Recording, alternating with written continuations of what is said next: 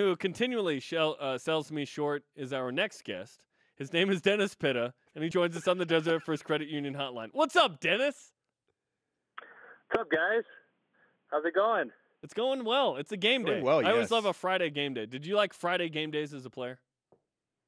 Yeah, I always like Friday because you get a couple extra days off. You get Saturday and Sunday off, and go back to work Monday. So Friday's fun. It's usually a nationally televised game, or back when we were on the mountain, we took advantage of those ESPN games. So.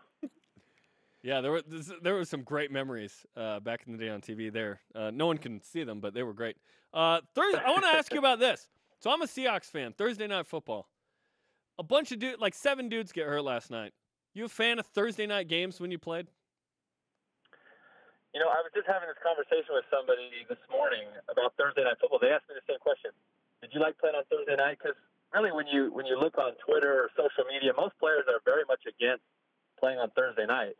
I was the opposite. I really like Thursday night, and for a couple of reasons. Number one, once you're done Thursday, you get another mini bye week. You get the whole, Friday, Saturday, Sunday off, usually Monday or Tuesday again off. And so you get a lot of rest period after that game. Now, it is more difficult physically going from a Sunday game to a Thursday game, but leading up to that game, you don't practice at all. So you have meetings, and really your practice consists of walkthroughs. So the whole week of Thursday night, other than having to play a little bit earlier in the week and not physically be fully recovered, it's an easier week. And so I really enjoyed it. I always take the easy way out. You know that, Jarom. Well, classic. So in the world we live in today, Dennis, BYU is a 3.5-point underdog at UNLV. What's your reaction to that? Well, you guys always throw the Vegas lines at me like I'm some kind of gambling shark. It's just context. Yes, it's context that people don't think BYU will win this game. My reaction to that is I'll take BYU in the points in this game because, listen, I think, it's been stated all week, we've never lost to UNLV at UNLV. And I think that plays a little bit into this game. Now, it's a pretty fairly matched game when you look at the schedule and the teams that they've played against the teams that we've played. I think we're similar teams.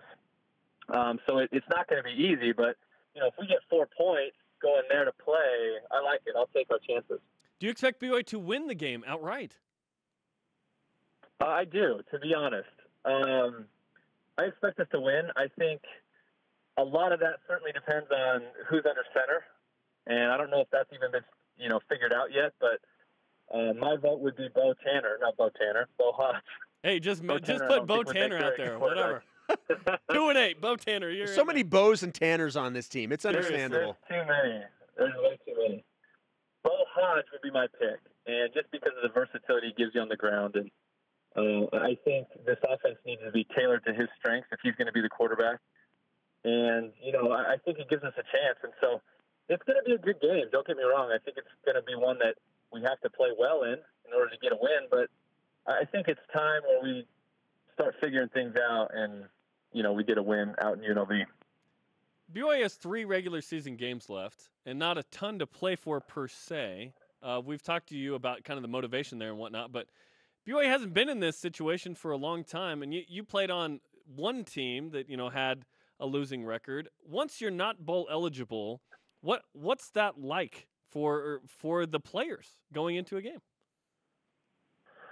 Well, it's difficult, and I think the only year that I played where I was not bowl eligible was 2004, my freshman year, which I think we were 5-6 that year. And that was the last year BYU didn't go to a bowl? There you go. And that was Coach Croton's last year there. So, it's difficult because, and I can relate to this a little bit, and I told you guys about this a few weeks back, playing in the NFL. And every season we've always had something to play for. We've always had, playoff hopes till the very end. Last season was the first season that we didn't have that. Week 17, we had just come off a loss Christmas Day to Pittsburgh. We were then playing Cincinnati. We had no chance of making the postseason or winning the division or anything. So we had nothing to play for. And so we didn't handle that game very well. And I'm probably not the best, to ask this question to because I'm not very good at, handling that. I think your mindset, number one, is come out healthy, which, that was always going into that last week of last season. That was my mindset. You have 1 week to go. You're playing for nothing. Make sure you don't suffer some kind of that's going to inhibit your ability to work hard all off season and set yourself up to be in good shape going into next season. So that's certainly going to go through players' minds, whether you want to, realize that or not, because these guys want to come out healthy. They want to be able to kind of build on what they did this year and set themselves up for next year. But the motivation is going to be, get my position solidified for next year. And you talk about the quarterback position especially. Who's going to be the quarterback next year? Well, we're going to find out over these 3 games. Those guys are going to have motivation to play well and prove that they can be the guy.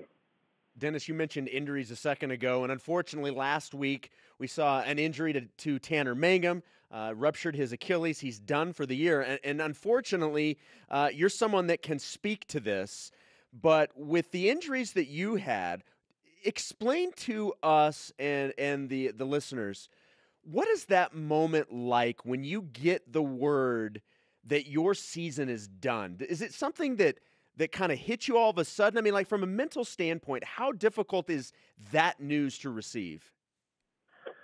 It's really difficult to receive. And I can remember my first hip injury, and unfortunately I've had a lot of experience with season-ending injuries in the last few years, but my first hip injury, I was placed on IR, and I remember I got whisked away to the hospital right after being injured, got put under, went under surgery.